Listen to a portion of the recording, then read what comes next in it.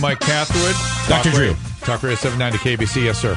We will get back to your calls, but first we're going to talk to Dr. Tiffany Standard, psychologist. A study that finds violent video games may be linked to aggressive behavior, as well as some suggestion that constantly checking your mobile phone may affect cognition.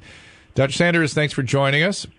Thank you for having me. Now, this issue of the connection between violent video games and aggression has been repeatedly studied over the last 10 years. Is there anything new about this particular study? You know, it has been repeatedly studied, but what they did was they did a meta-analysis of the study. So they combined all the studies and they removed out the studies that didn't necessarily fit the certain criteria to measure whether video games contributed to violence. And by doing that, they came out with significant findings that continue to suggest that video games, violent video games, affects your child's aggression level, their cognitions, their emotions, their moods. And is there any specific sort of quantification of what people can look forward to or particular patterns?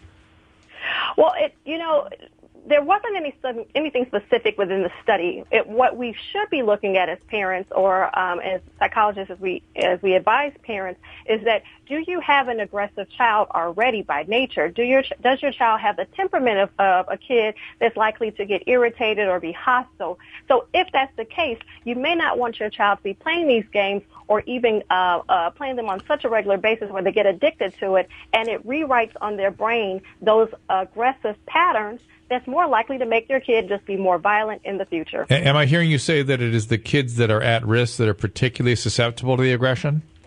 Absolutely. It's the kids that are at risk. And then it's also the fact that when these kiddos are in schools and they're in smaller environments and they're likely to be triggered by anything, these kids can react in a way that they're playing out what they've probably watched or played on these video games. So it's just not a good advice to have these kiddos playing these video games on a regular basis. And how about the issue of cognition and the mobile phone?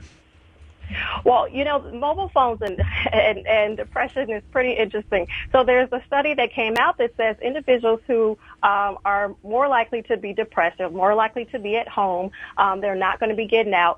So it's a very interesting real study. And so what we're trying to tell people is, watch your mobile phone usage when you're depressed, because it is an indicator of likely your mood, your emotions, and whether you're managing your depression very well.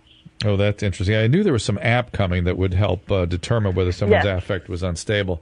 Dr. Sanders, is there a website where people can find you? Absolutely. www.drdrtiffanysanders.com. Thank you so much for joining us. We appreciate the report. Thank you for having me. Thank you so Dr. much. Tiffany Sanders. Our phone number is 800-222-5222. Michael, hang on here after the break. I'll get to your call. Mike Catherwood, Dr. Drew, Midday Live, Talk Radio 790 KBC.